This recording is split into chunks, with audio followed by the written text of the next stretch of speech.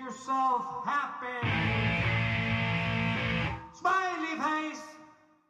But for some reason, solar sometimes gets into this pigeonhole category where 25 years and people think like it's just going to like turn into dust. It's no longer operating. And that's not the case, you know, much the same as your car.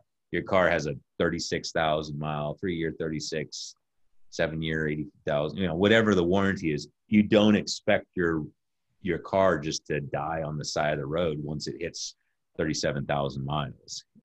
That's what our 40-year useful life warranty is to try to help convey that, hey, yes, it's a 25-year warranty, but we expect these things to be operating up on the roof for 40 years.